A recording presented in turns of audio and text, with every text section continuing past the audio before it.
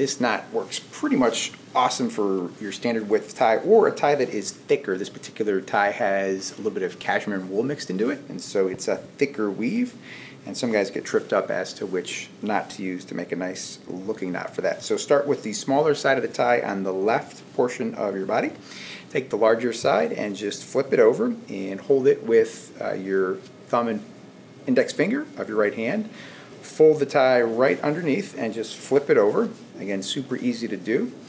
And then kind of make sure that everything is lined up right here. It shouldn't be too snug, it shouldn't be too loose. And then once you do that, you'll just take the larger portion of the tie, flip it right up under your knot and let it fall.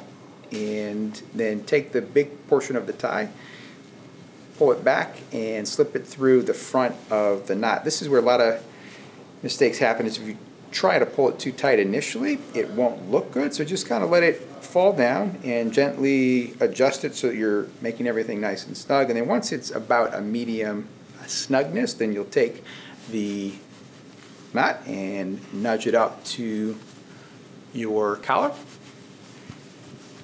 and then feed the back portion of the tie right back through. And again, this works nicely for most medium or standard thickness ties, or a tie that has a little bit of a thicker body given the type of content that is in it.